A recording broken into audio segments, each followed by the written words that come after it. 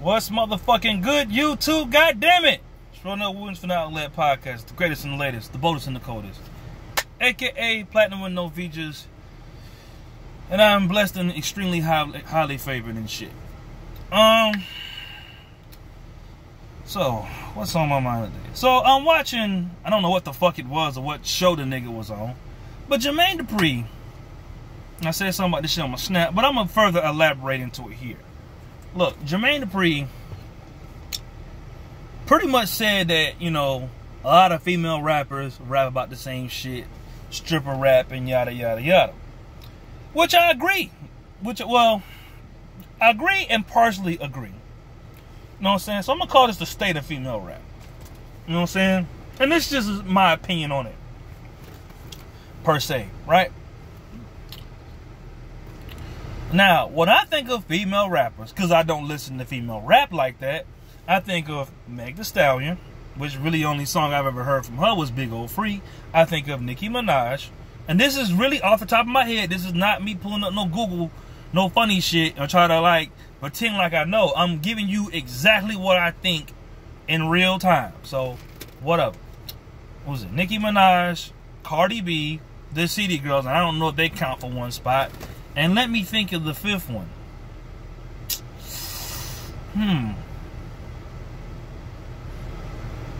I can't think of one. It'll come to me in a second. But I'm just saying, like, those are like the hottest ones I know of. You know what I'm saying? And I think when Jermaine Dupri was giving his opinion, this is me personally, I think he was speaking in the aspect of, like, from where I'm speaking from, because I don't know female rappers like that. I don't go looking for motherfuckers. I don't search for Megan Thee Stallion. I had to search for her shit yesterday. Know what I'm saying? Because they say she's so raw and this, that, and the third. Now, anybody that knows me knows I'm a rap critic. And I will give you exactly what I think. I'm not going to sugarcoat it. I'm not going to pull no punches. Alright? But I think Jermaine Dupri was speaking from the aspect of a person that don't know like that. Because I don't know like that.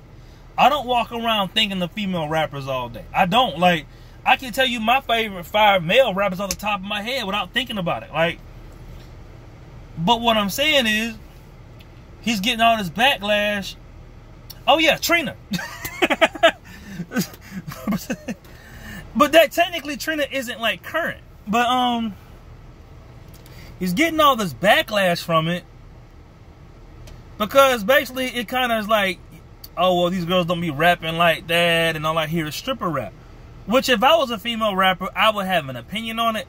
But there are girls out here getting, like, pissed for real. Like, I heard Cardi B's response, and I heard Trina's response, and I'll kind of go through it and briefly tell you.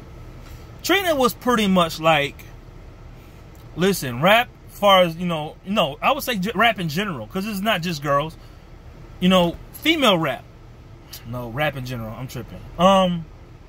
Rap in general, motherfucker, goddammit, is at a point when motherfuckers, the majority of people that's like hot, they're not putting a lot of thought into their music. A lot of stuff is trap rap, a lot of stuff is mumble rap, a lot of stuff is, you know, was it drill music and shit, you know, and the West Coast is really popping right now. You know what I'm saying? But these are not guys, and I'm not saying there aren't rappers that aren't doing it, but a lot of the shit you hear on the radio isn't some like overthought of shit. Like, it's not no, most songs I hear on the radio, I'm pretty sure they're real simplistic songs, because I hear kids singing it. Like, okay, take Old Town Road for example. I'm pretty sure Lil Nas X didn't put a whole lot of thought into that song when he put it out. I mean, he probably did.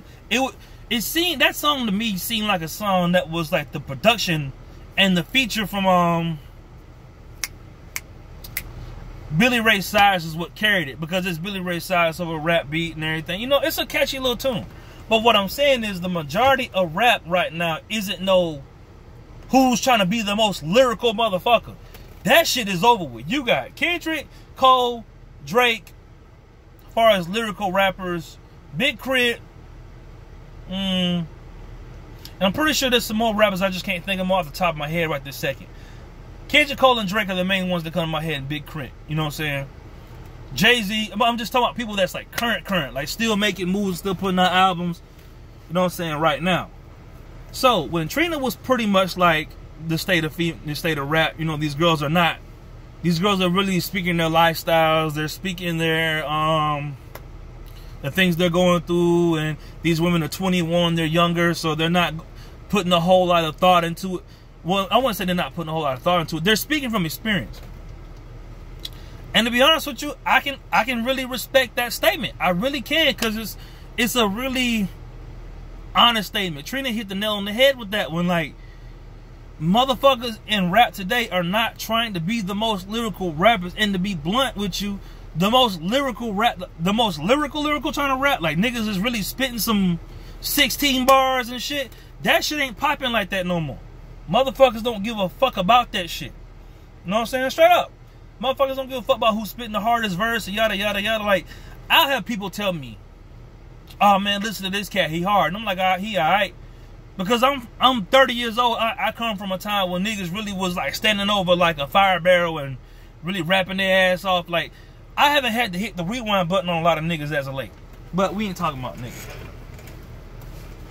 Now, Cardi B, on the other hand, she was pretty much like, it seemed like that's what motherfuckers want to hear about sex rap. And because, I mean, here's the thing. My sister's a big fan of Cardi B, so I hear her music whether I want to or not. And I think, to me, on a scale of 1 to 10, Cardi B's a 6. As far as, like, skill. Like, she's about, like, a step below a 50 Cent. And that's not me being funny, really. But, like, okay, take someone like 50 Cent, for example. He wasn't, like, the most lyrical nigga out of the group, but he could really, he had a flow. And Cardi got a flow. But at the same time, Cardi B is not going to resonate with me because she's not talking about shit that I relate to. I don't relate to fucking, like, that pussy popping in the club shit. Like, that ain't my strong, my stilo like that. It ain't me. It ain't what I'm into. You know what I'm saying? So, it's not that these chicks ain't really spitting. It's just they all coming from environments where a lot of that stuff that they're rapping about is, you know, current, I would say. So the whole thing with Jermaine Dupri saying like, oh, there's no lyrical rappers, or there's no chick out here trying to be the best bar for bar chick, I think he's absolutely right. And the thing I'm starting to really hate about this whole Jermaine Dupri shit is that motherfuckers keep trying to like spin it to where it's not what it is. Listen, that man knew that man know if he hearing some lyrical females like that. Out of Nicki, Cardi, the City Girls, Trina, and Meg Thee Stallion, I'd say Nicki raps the best out of all of them, easily. Nicki can, and I remember hearing Nicki a long time ago. Nicki had done said some shit that I almost wanted to like ride around and play. Like the thing with like female rappers and shit. Like niggas like female rappers on the slick, but they don't walk around singing their verse because it's like as soon as you start ripping this bitch verse in your head, she start talking about some dick, and it's like, man, you can't even really, you know, say it like that. But that's a little side note or whatever, right? But what I'm saying is, with this female rap shit, y'all be acting like these bitches really be spitting. To me, I can't co-sign it completely. That's not to say they're whack. I think they're great. I think they're good at what they do. Selling songs, making music that women relate to. You know what I'm saying? Talking about topic. All this stuff that these girls rap is shit that girls relate to. The City Girls, and all, like Young Miami got a flow. I'm not going to say it's not. I don't hear much about JT. You know what I'm saying? I don't. To be blunt with you, and I'm being honest with you, this isn't, everybody takes honesty like it's some backhanded shit. I'm just not the nigga to co-sign your shit like that. I'm not going to tell you what I think. And with the state of female rap, you know what I'm saying? But that's just like the ones you hear that are popular.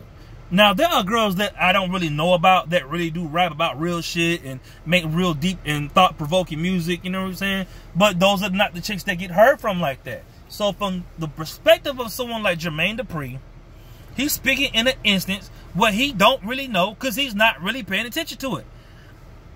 Now, the thing with it that kills me also with it is y'all keep wanting this man to spin his opinion to make it sound like some other shit that makes, it's like, when it comes to chicks, and this is kind of what I hate about even giving advice to girls sometimes, it's like, it's got to be on some comfort shit, like, oh, you hating because you telling the interview exactly what you think.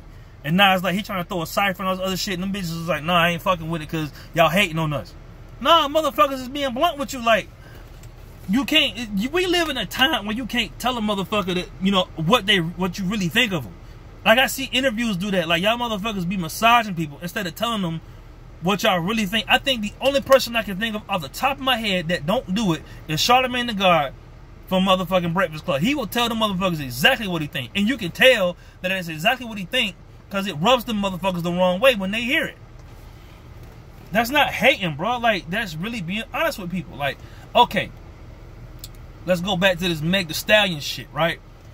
Now, I've heard about Meg Thee Stallion, which I don't know why she spells it V-E with 2 E's, but motherfuckers been chopping up rap names for a long time. It's cool. I'm used to it. I've checked out a couple of her freestyles. Know what I'm saying? She got that whole double time flow shit going on. Now, don't get me wrong. She can really flow.